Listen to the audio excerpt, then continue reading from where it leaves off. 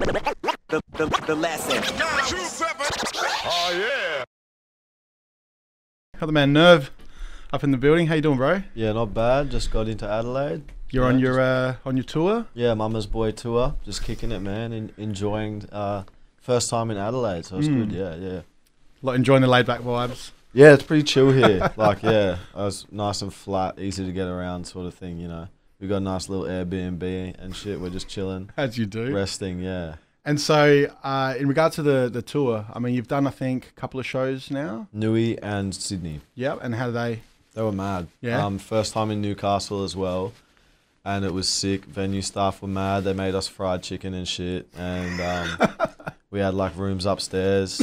I ended up crowd was sick. They were heaps stoked to have us in Newcastle. Obviously, everyone knew like all the words to every song. Was mad, huge energy. Did my first shoey after the show, so that was good. Yeah, I understand with shoeys, like I performed in the shoes that I did the shoey in, right? So like the beer's going into your mouth, but you're also smelling your socks. That's the hard part, you know what I mean? So you did that shit on stage at your last show. I did it doing the meet and greet, actually, like afterwards. So I was doing a meet and greet, and this guy was like, "Crep check." So I was like, "Yeah, mad." I had I had 270s on. And I was like, "Yeah, man." I pulled him up, pulled the shoe off, and then he was like, "Oh, shoey." And I was like, "Well, fuck, I got to do it now." Oh, yeah, it was good shit. Just like a whole beer, bang. There's footage of it somewhere. And then, yeah, Sydney was mad. Same deal. That was a sold out show. Just mayhem, pretty much, at that point. 111 dudes rocked up and we smashed shit with them and then had after party. So, yeah, it was sick. It's been good so far, man. And then, so you've got the Adelaide show tonight, and then you've got like a couple other shows this weekend? Yeah, so Adelaide tonight, Hobart tomorrow, and then Melbourne on Saturday. So it's just bang, bang, bang. So what's that, 6 cities? 5 cities? 5 cities down, 1 to go after that, Brisbane. So we're coming back to the hometown for the last show. Ah, word, as you it's should. going to be a big one. Yeah, sick. And so this is your first national tour? I guess it's the biggest. Yeah, okay. Because we did a tour for A-Bomb, but that was just Sydney, Melbourne, and Brisbane. And that was just for one single. And then this one's like, you know, create an EP, drop an EP, tour the EP. So I guess it's a lot bigger. Yeah, because this is six stops instead of 3. So yeah, it's the biggest thing we've undertaken as like a crew and just myself with music as well. So yeah, it's been good. Yeah, dope. And you got Skrub. He's with you for some of the shows or the whole tour? He's here for Brizzy, Newcastle, Adelaide. And he's a Brisbane boy as well. Yeah. Well, he's from Muswellbrook in New South Wales, but he's been living in Brizzy for the last three years or so. Yeah, okay. Ever since I met him in Brisbane. He came up for a holiday and then ended up staying for 3 years. Word. Yeah. And then I guess you know, in regards to the new release, and we'll talk about all your previous stuff as well. But so it's an EP. Tell us a little bit about it, because when we spoke to you on the phone the other night, you said, you know, we mentioned how it's a little bit different. The whole Mama's Boy thing, you know, hip hop's a pretty rough, rugged, and raw sort of thing, and you've come with the complete flip. Yeah. Is there a bit of strategy to that, or? I think like you don't really have to read too deep into it, because the music, I guess, it doesn't sound like everything else I've done, but it still sounds like me. And it's not like I've done a full 180 and I'm on some like bitch shit with the Mama's Boy thing. Like I'm still doing my shit. I'm just being funny. Yeah. But yeah, like I would say the EP is real geared towards live performances. Like just smashing the shit out of shows. But there's also like some slower stuff, more melodic as well, dipping into some singing, and then also just like some more stuff that explains like my life and actually about myself, which I don't think I did too much of, you know, like in early stages of my music. So like it's kind of just a bit of everything in one, and just trying to find my own sound, you know, and I think I have, because the fans are really connecting like a way that they haven't before. Like everything's just kind of elevated with this project, I feel like, with being myself and finding my own sound.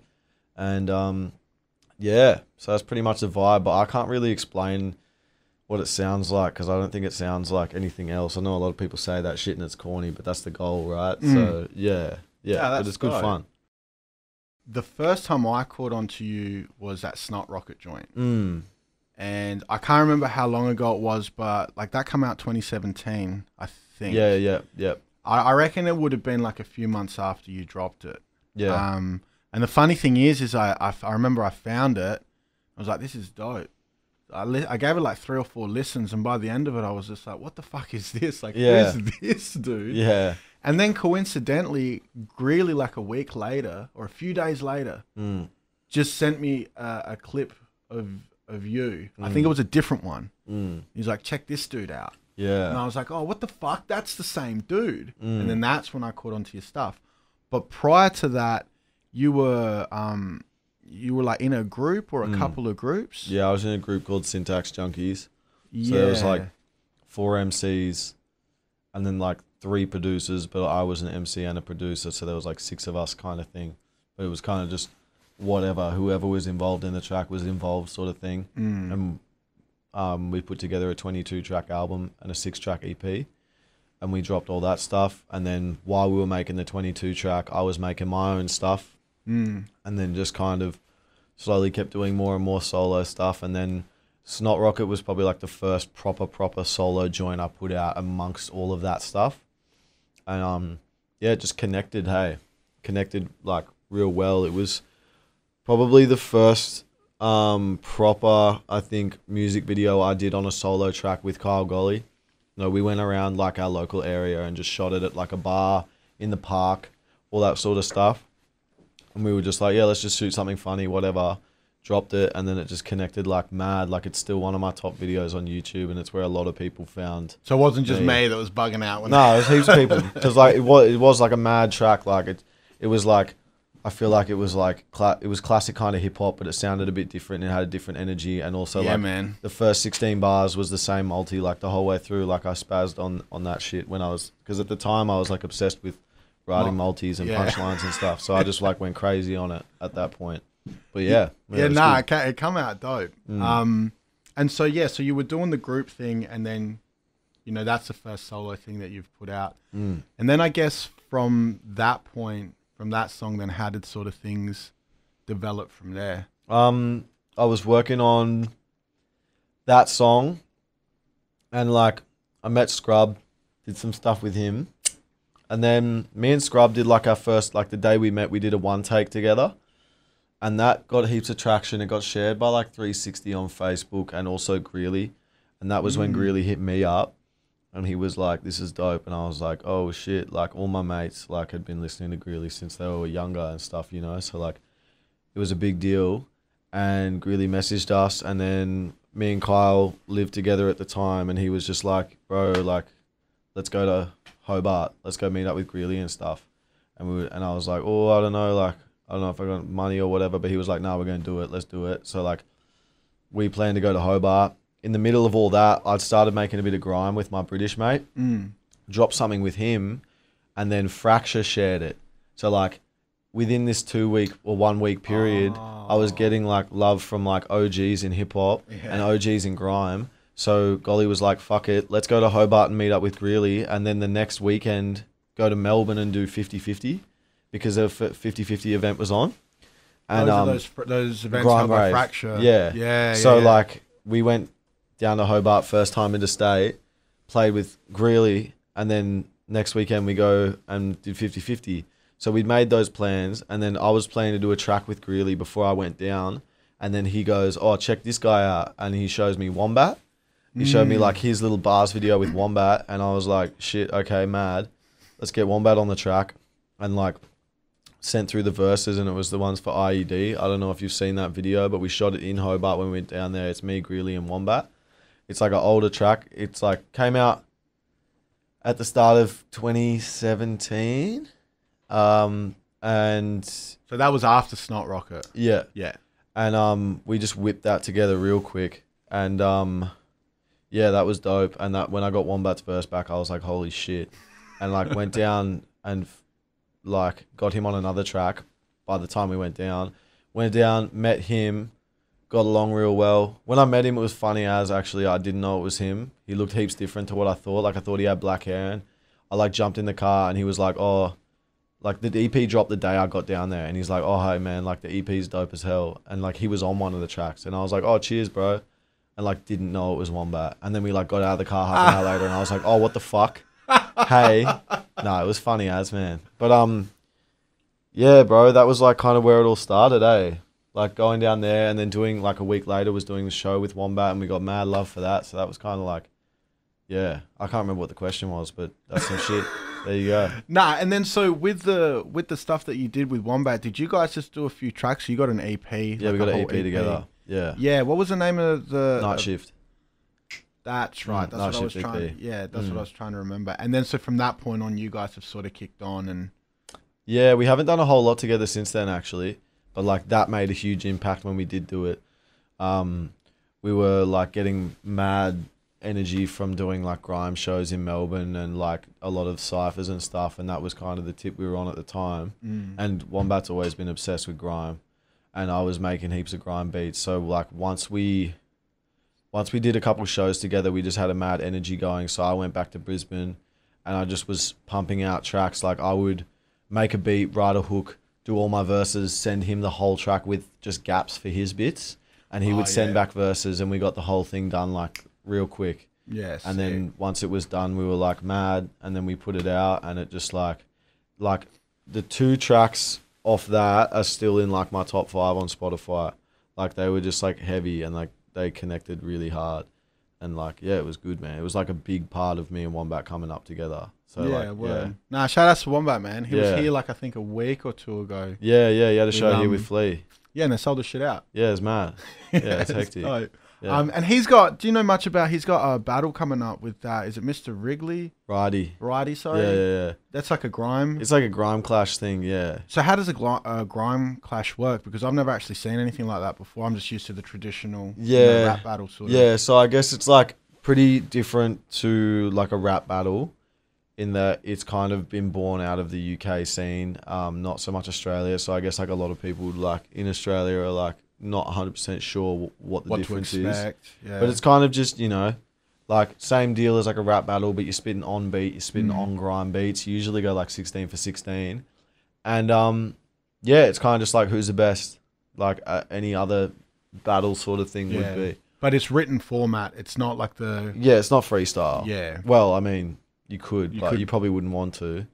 And yeah, I don't know a whole lot about it at this point either, but I know that it's like a private event and it's just going to be filmed and there'll be no judges. It'll just be up to public opinion sort of thing, you know?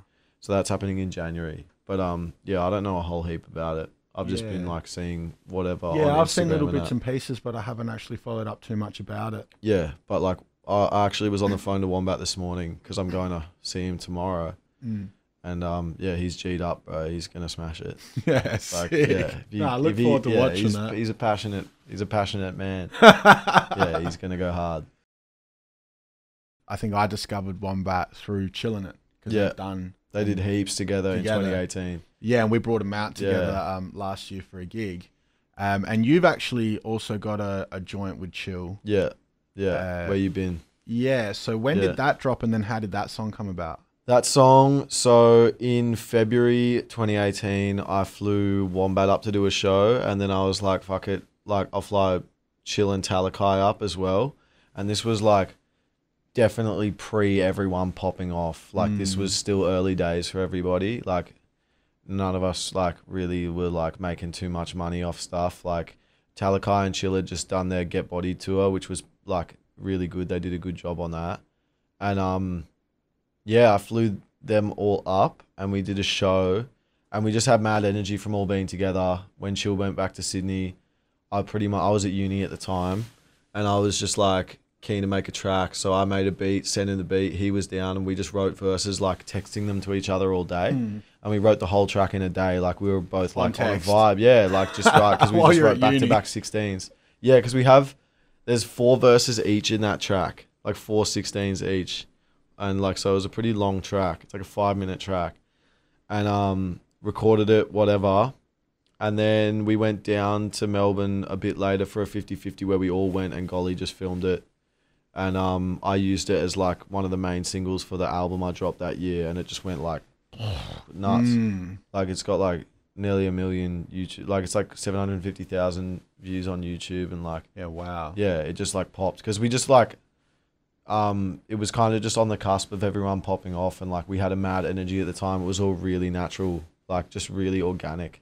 So it just like came together heaps well, and like it's still like one of the biggest tracks. So it's mad. Yeah, it was a good track. Yeah, dope. And then, so do you think that you guys might do something together in the future?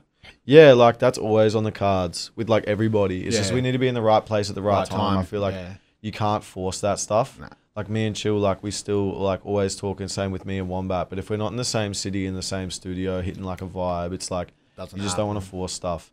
And also like, I didn't want to get too involved in any artist while they were blowing up, because you don't want to be riding on their coattails and riding on their fan base. I was very conscious of the fact that like, okay, Chill and Wombat, they're blowing up right now.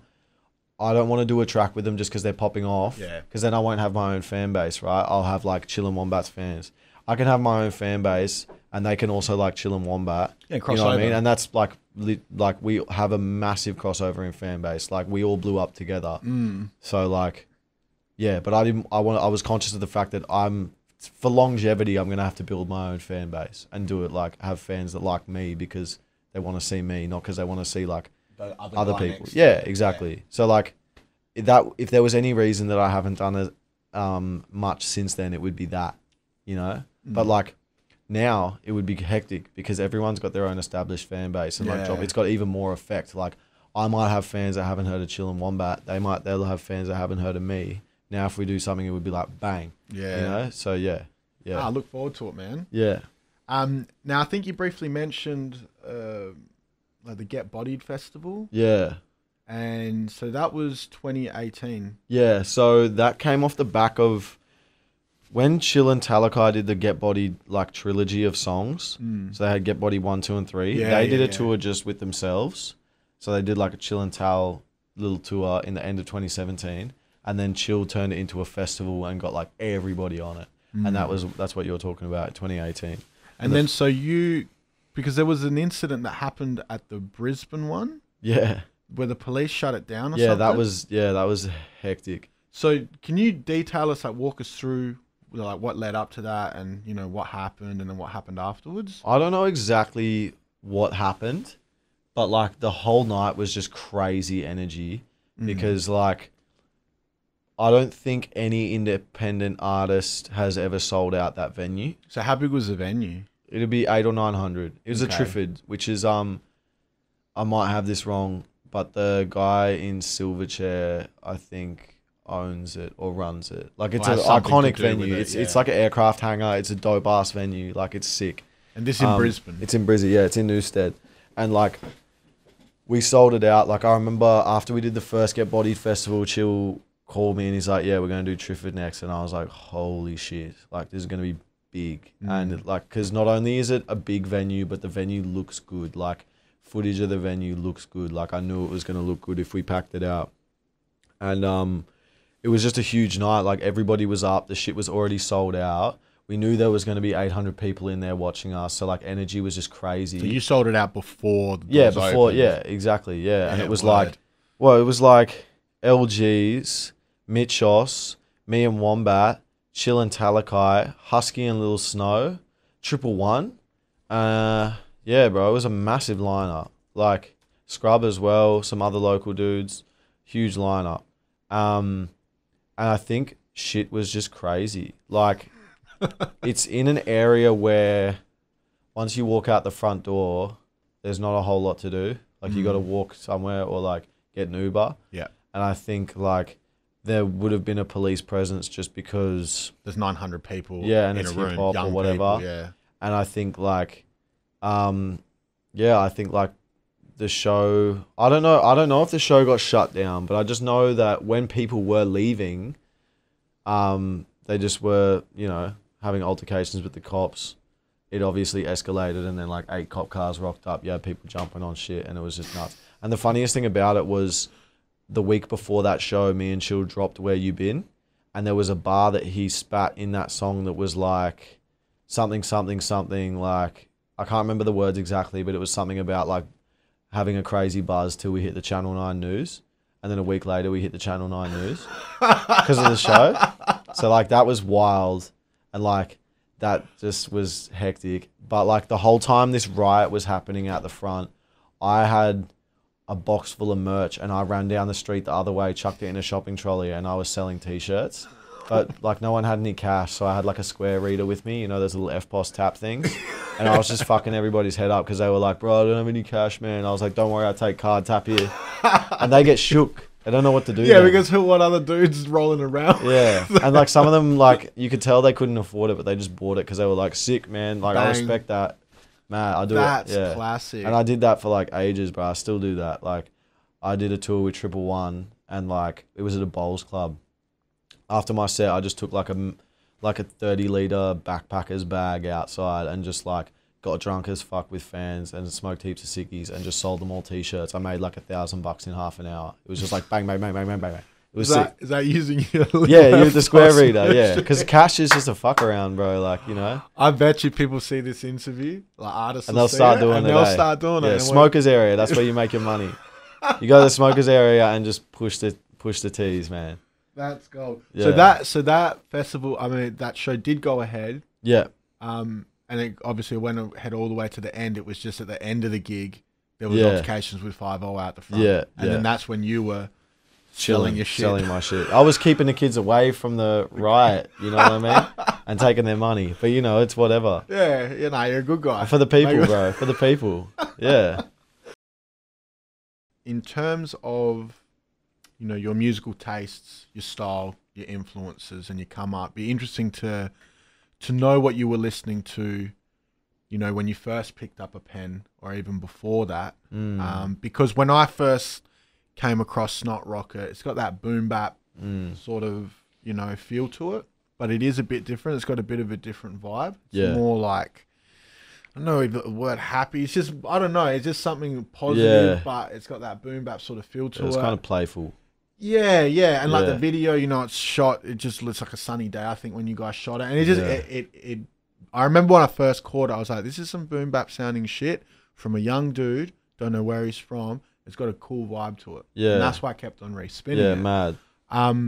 So I'm kind of curious to know who were some of the guys that you were listening to when you first picked up a pen, and then also, you know, now, who are some of you, if that's changed. Well, before I ever listened to hip hop, my dad brought me up on like a whole lot of stuff. But the main thing was he got me onto this band when I was younger called the Meters, and they're like New Orleans funk. Straight out of New Orleans, old school funk, bro. I know what that, I know. So like before I ever listened to hip hop, I was listening to shit that made hip hop. Funk, like, soul and all that. Yeah, like funk, soul. Start listening to hip hop and I'm like, wait, I heard that before. Because like people sampled the Meters. And so it was like, that was where the producer brain like already kicked in. And like I figured out what sampling was like as soon as I kind of started listening. Because I was like, man, I heard that stuff before. They must have just taken it, done this and that. So like the Meters, funk stuff, all of that. When I first listened to hip hop, it was like, I just had a mate. I was like 15. Like I got into hip hop pretty late, to be fair. Had a mate show me like Wu-Tang and Tyler, the Creator. So it was like 20 years apart, listening to both these albums for the first time at the same time. So it was like real weird, you know, like I was listening to new and old and just kind of like working my way inwards. So it was like Wu-Tang, like, it was like Grave Diggers, like all this crazy 90s shit. And like, you know, Tribe, Far Side, you know, like Dre, Snoop, all of that. And then I was listening to like Tyler, the Creator, Odd Future, ASAP Rocky, blah, blah, blah. And just like kind of met in the middle. 50 Cent. No, but like I never listened to that much 50 Cent. But like that's kind of, yeah. But yeah, and then I guess, I think when I started trying to actually like write and rap, I was like more so taking the piss. I was listening to this duo called the Palmer Squares. They're from the US. They're just these two white dudes that just had like nerdy little raps, like with mad references. And me and my mate, we just like used to put them on at parties and just spit the whole song to our friends, like just someone else's song. And I was like, you know what, let's just make our own one. And then we started doing that and he was like, oh, this is weird. But I was like, nah, this is sick. And I just kept doing it. Started writing and then like started making beats with another mate. I was listening to early days, like when I was actually recording shit in my closet and that, like I had like a closet filled with egg cartons. Yeah, the good old days. Full proper. That's where everyone starts. Yeah, bro.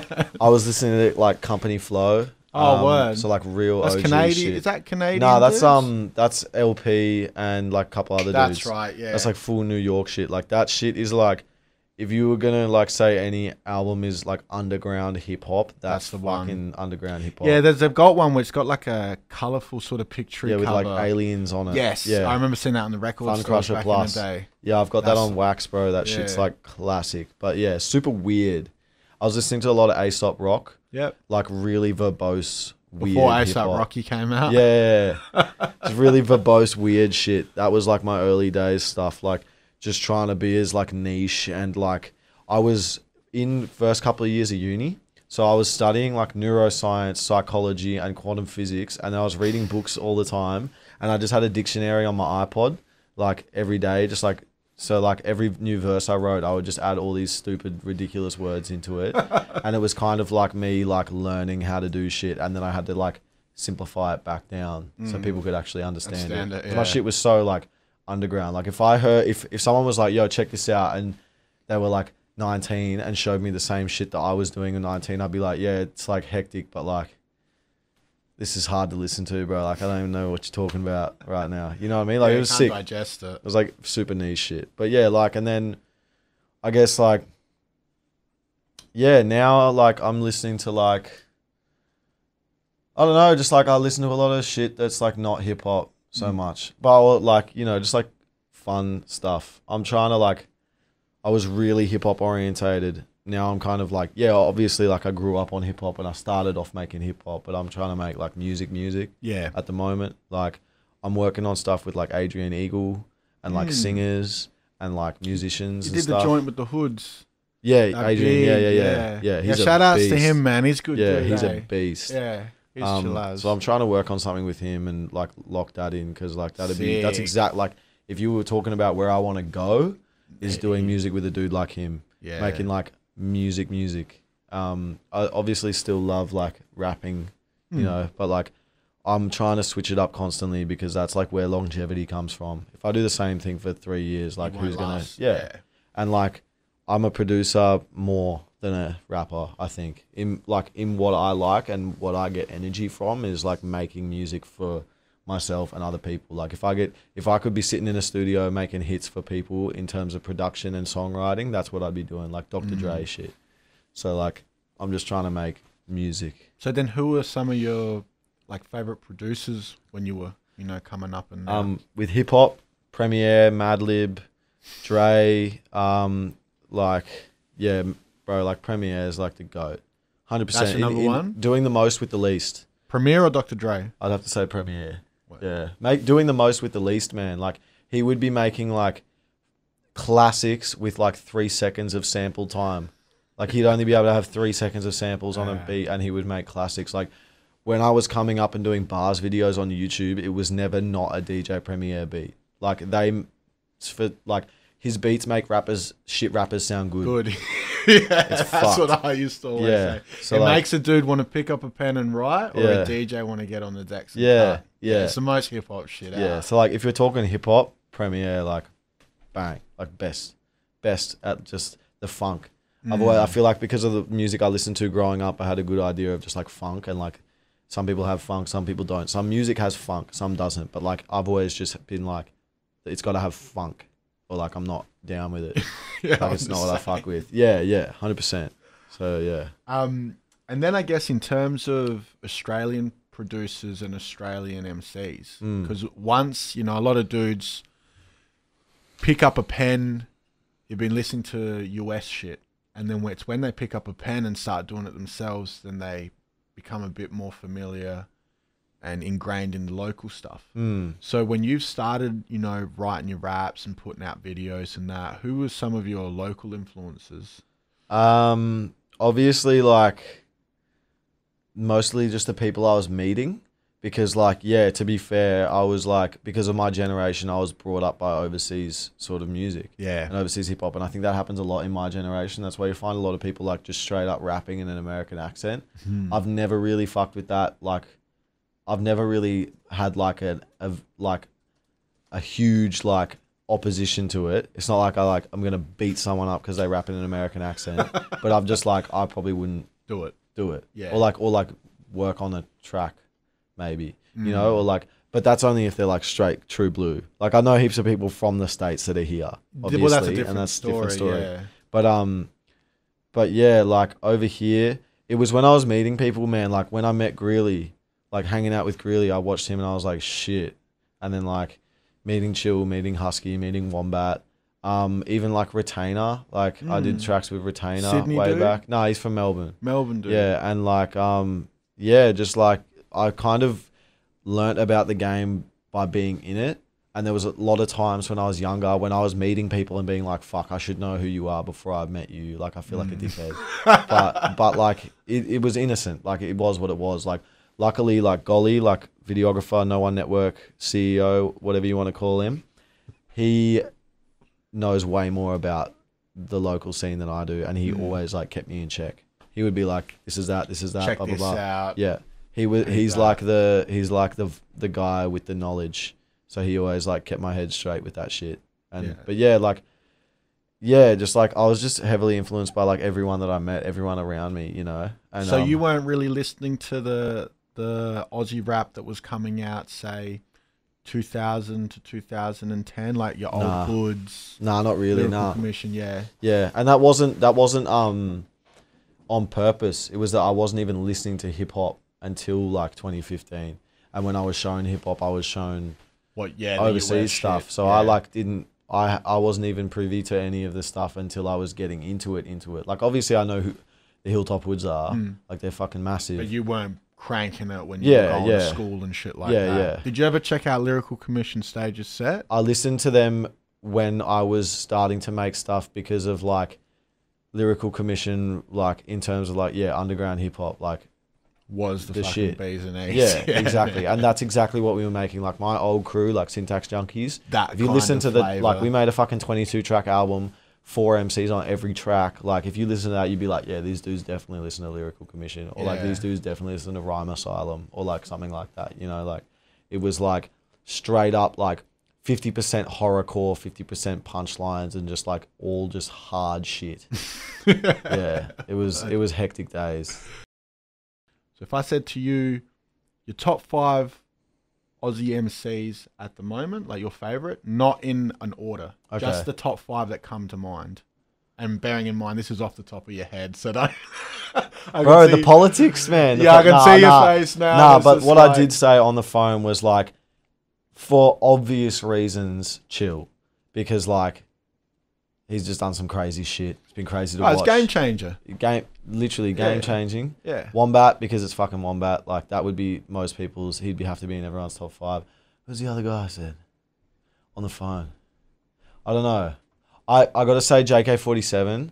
He's on my EP. He's like my age, kind of up and coming.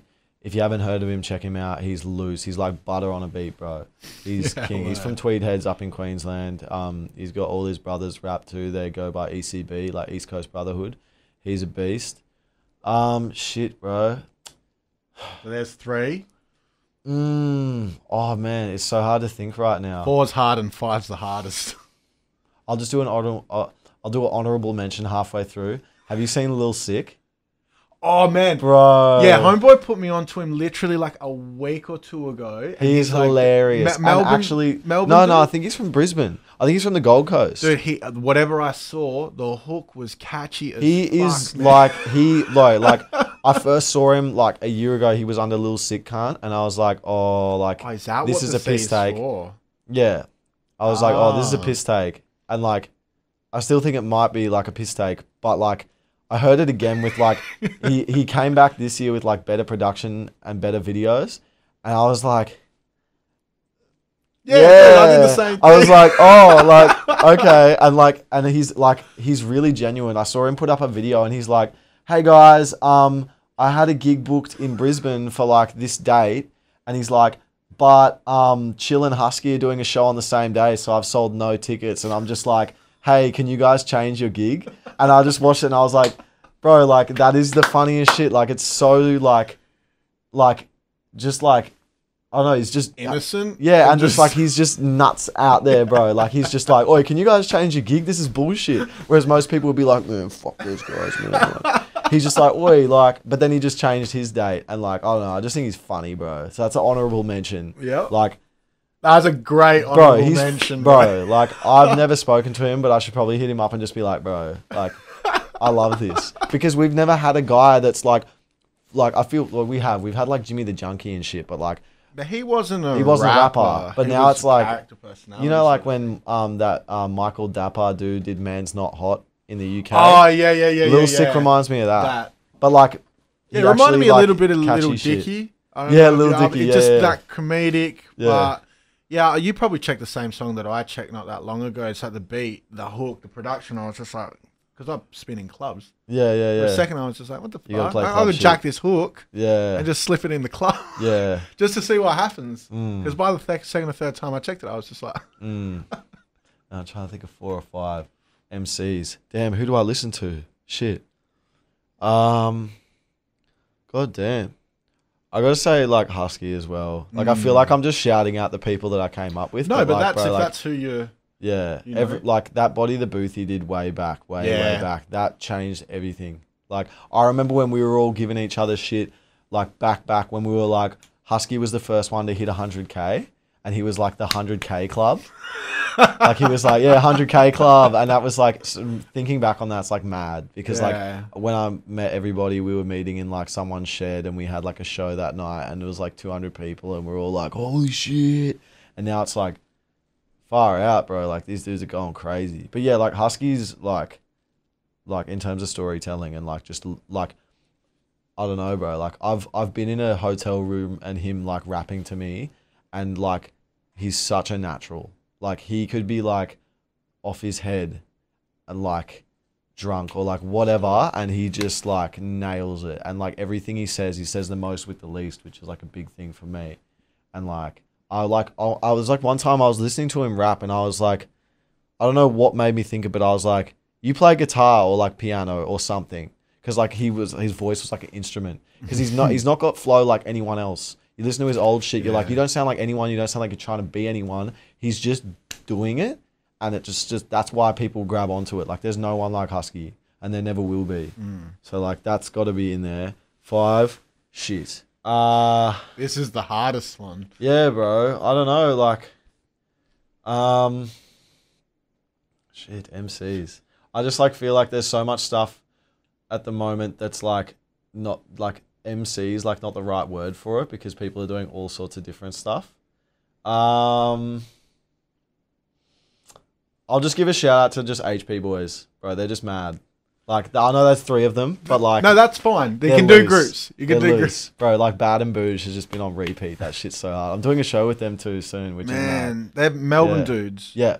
They did that joint Engineers. Yeah. With that dude. Yeah. Oi, man, if they're watching, I've got beats for you. I got instrumentals for them, bro. So does my boy Smack.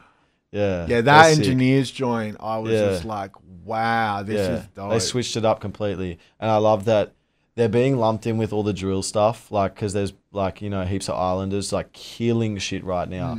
But, like, they don't make drill. Like, that's a lot. They're not making drill. Yeah, I mean, that music. Engineers joint. It's like hip-hop joint. It's like YG. It's straight, like, they've never... Because people, like, all these, like, Islanders and, like, Pollies are coming out and just, like, getting crazy views, and a lot of them are doing drill, but I don't think people here understand that drill is, like, a genre and not just, like, if they're an Islander, it's drill. You know, like, I understand why it's all lumped together, and, like, it is a sound because they've got, like, their vibe going, and it's sick. Like, they're killing shit. But, yeah, like, HP boys don't make drill. They just make dope shit. Like, you could play that in a club, and it would just go off, and I've seen it go off in clubs, man. It's yeah, like, I had someone come up to me, and when people start requesting Australian stuff in an R&B club... That's when you know it's popping. That's when I'm like, what the fuck? Have you had requests for, like, No Effect and shit? I just know how to, because when you're in the club, it's so much going on. Like, but I just know that 1-4, HP boys in the club have been requested in the club. Yeah, and once it happened, the first time it happened, I was like, took my headphones off, I'm like, huh? Is that what?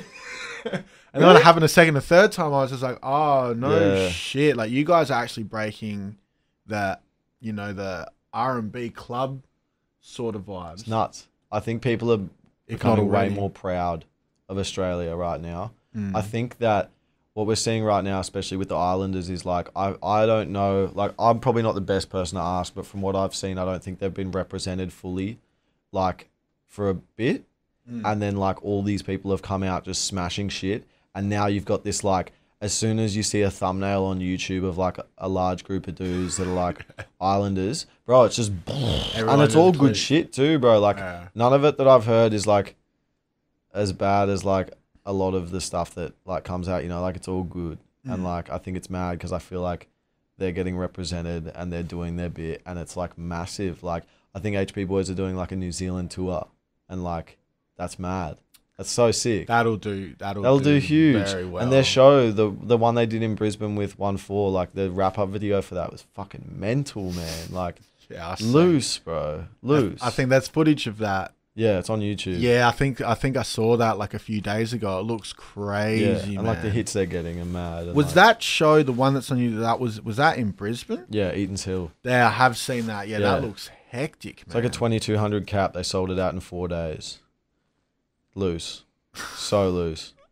Yeah. Wow. Yeah, it's huge. So I guess, that shit won't slow down anytime soon, I don't think. I don't think so, no. It's like a new pocket that's just sort of gone. It's thriving, man. Yeah. And it's like really cool to be doing a show with them soon and like be a part of it. Because I feel like I'm definitely not part of that pocket, but no matter what happens, if it's Australian, it's good. Like a good thing for everybody. Because like, I feel like if that keeps happening and like the whole scene gets taken more seriously, people are going to start getting paid more than they've ever been paid. People are going to start going overseas. People are going to start getting like Spotify is picking up on it too, man. Like all the Aussie hip hop stuff that's getting playlisted and smashed on Spotify because they're starting to realize what's going on.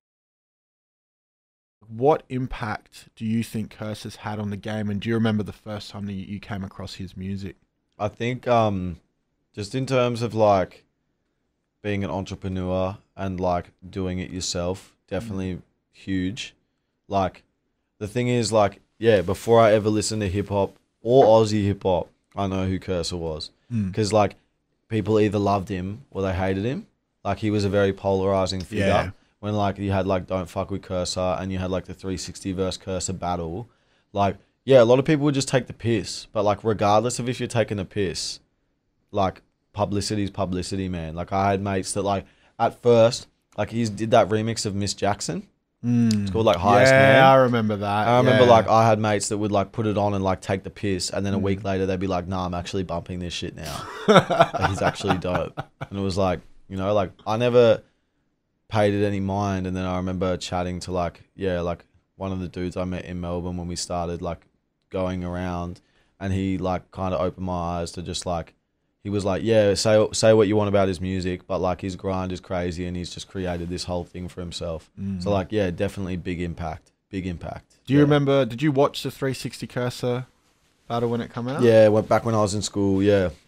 The funny thing was, I think that was like, there was just so much hype about it. Like I don't think I even really knew who they were. Like I just knew who they were. Like I was like 14, 15. And yeah, that shit was hilarious. Like everyone watched that. At school and stuff, man. Like, and I wouldn't even say I had any friends that were into Aussie hip hop, and everyone was watching that. Everyone was watching that. It's crazy. Yeah, it was nuts. Yeah, it was like probably I think like it has a record for like how quickly it hit 1 million views for like a rap battle, like in the world even maybe. I don't know. Wow. It was loose. It was loose. Yeah, well, I think you'd have to say that to this day, it's probably arguably the biggest rap battle in Oz hip hop. Huge. Yeah, huge. Has to be. I can't think of anything bigger.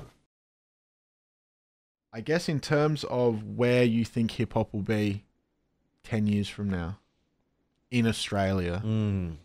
I think that one of the problems that we have had in Australia is it feels like we're 10 years behind.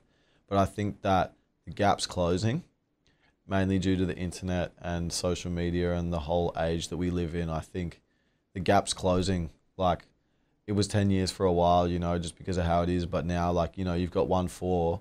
They are like, their numbers are like bigger than most artists that do drill in the UK. And that's where it started. So like we're proper catching up. And so I think in 10 years, like, who knows? But I do think that we'll be making stuff that is a first in a lot of places. Like obviously there's Australian artists and bands that have made firsts.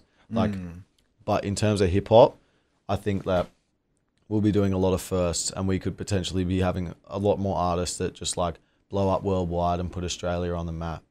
I think that's what's going to be happening. If you had to pick one act, you know, group, solo, whatever, who you think will break the US market, who would you put your money on at the moment? In hip hop? In hip hop.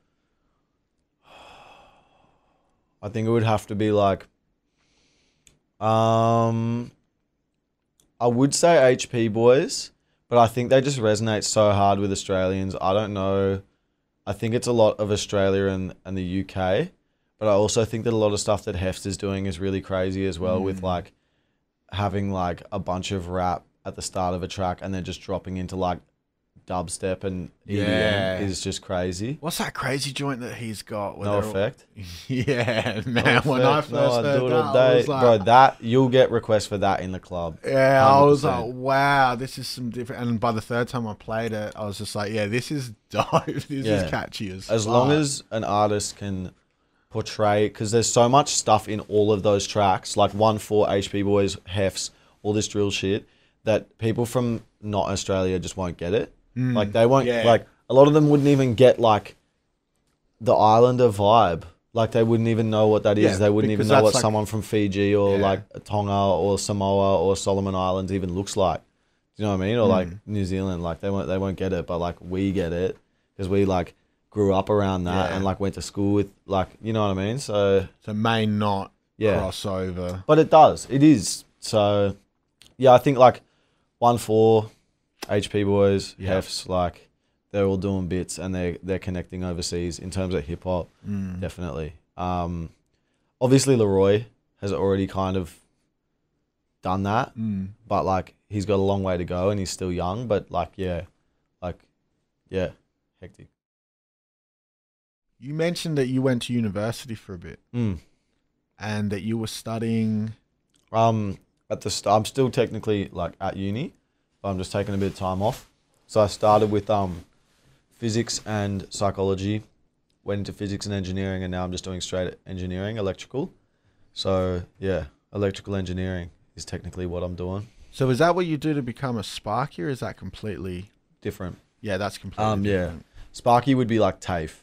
Oh yeah, because that's an apprenticeship with TAFE studies. Yeah, I'm doing like what you would be to, I guess, design automated systems or like program like big, like it's all sort of stuff. There's heaps, man. Like it would be like at the moment I'm doing like doing engineering drawings for like a switchboard company. Yeah, wow. So yeah, it's like a massive departure from every other aspect of my life. It keeps me in check, man. It keeps me in check. Yeah, I was gonna say, do you find it's good to have a balance between the music and the music life? Yeah, you can't get too caught up in music, like especially in hip hop. There's too much competition and comparisons, and like I think sometimes you need something to stop your ego from getting out of hand. Because I could go and play a sold out show and think I'm the shit, and then I, you know, come into uni or like come into work, and it's just like you're just like just another kid.